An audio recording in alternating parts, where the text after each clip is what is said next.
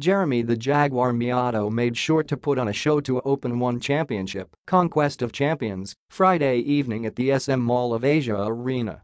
And his scintillating knockout win was what the hometown crowd needed as compatriot Rocky Bactol fell to a unanimous decision loss.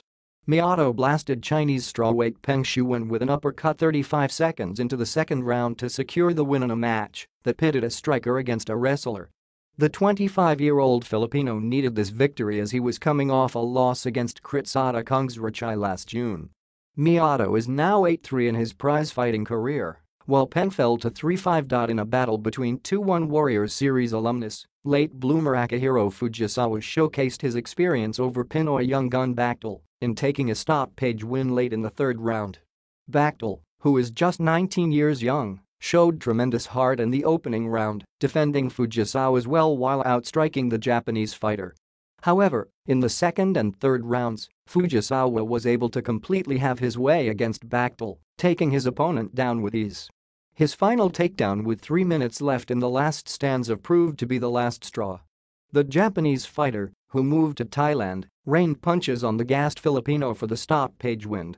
Fujisawa moved to 5-0, while Bactol dropped to an even 1-1. In the first bout of the evening, Rudy Augustin took home a dominant unanimous decision win over Bangladeshi wushu artist Azraful Islam. Augustin, a flyweight who hails from Indonesia, raised his record to 5-2.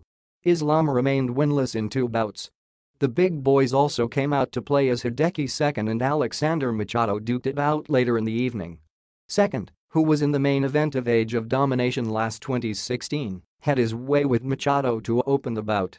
The Brazilian though was able to connect on a big shot to open the second round that led to punches on the prone Japanese fighter. It was a bounce-back win for Machado, who lost to Ong La Nsang to open the year. Machado is now 9-3, while Second fell to 7-3, suffering his second straight loss. In the Super Series bouts, Han Zihao, 60-15, made quick work of Aswin Chiwil, 35-11, in a Muay Thai bout while Arman Petrosyan, 69-19, lost his second straight fight in Manila as he was overwhelmed by Sami Sana, 133-8, in a kickboxing match.